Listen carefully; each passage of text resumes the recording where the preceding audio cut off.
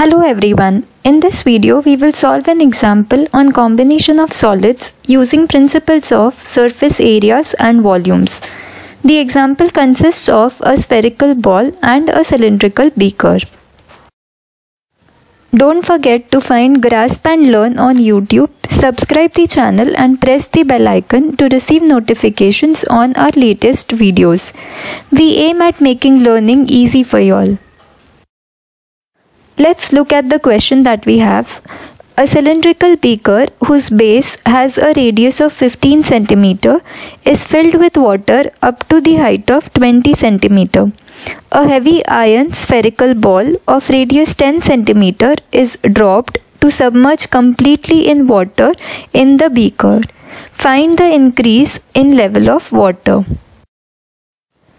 So in the given example, we have a cylindrical beaker with a base radius of 15 cm. The beaker is filled with water up to the height of 20 cm. A spherical iron ball is submerged in the water. The radius of this ball is 10 cm. When the heavy spherical ball is dropped to completely submerge in the beaker, the level of water rises because of the weight of the ball. Let this rise in the level of the water be h centimeter. We need to find the value of h. Now water rises up because of the weight of the spherical ball. Therefore, volume of water that rises up is equal to volume of the spherical ball, because only that much water rises up as is the weight of the spherical ball. Now water is filled in a cylindrical beaker. Thus, volume of water that rises up is equal to volume of a cylinder with h cm as the height and 15 cm radius, because water normally takes the shape of the container.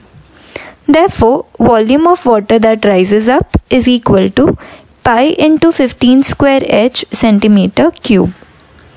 Since formula of volume of cylinder is pi r square h and unit for volume is always in cubes.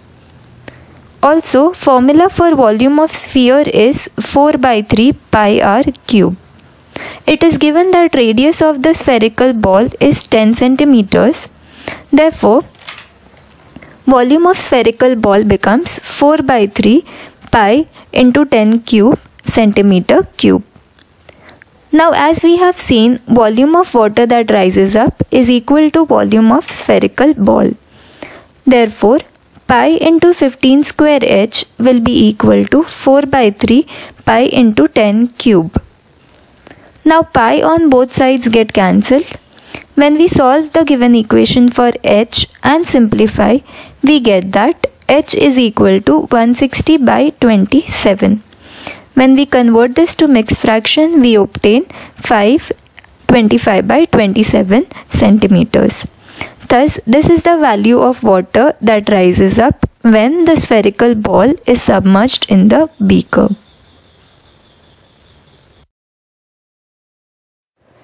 Thus, when it comes to combination of solids, we equate the appropriate quantities and solve for the unknown. Hope this is clear to you all. Subscribe the channel for many such problems solved easily. Thank you.